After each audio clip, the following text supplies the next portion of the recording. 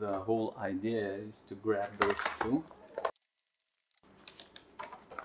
This is 30 watts and it can feed something like 6 or 7 meters of LED stripes.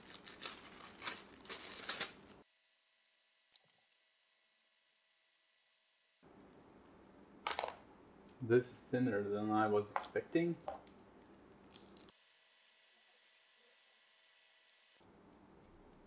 So this is going to power up the power supply unit.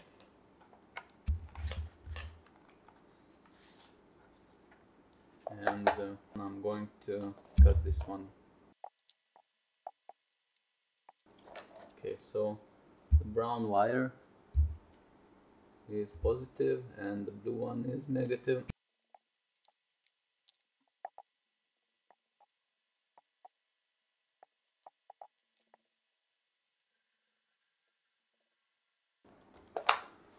So this is ready. This is for the LED side, power to the LED power supply.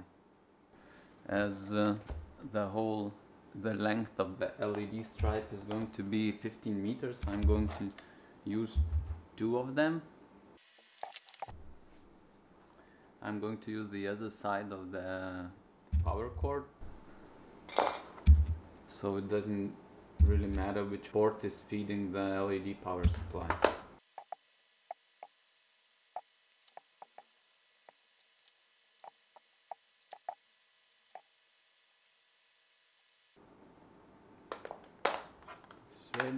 This is ready.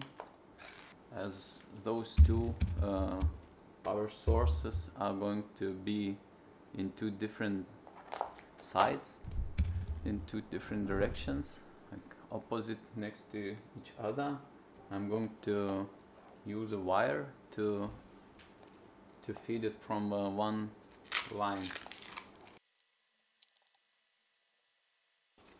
I am going to use these triangle wooden blocks to place the LED stripe on a right angle.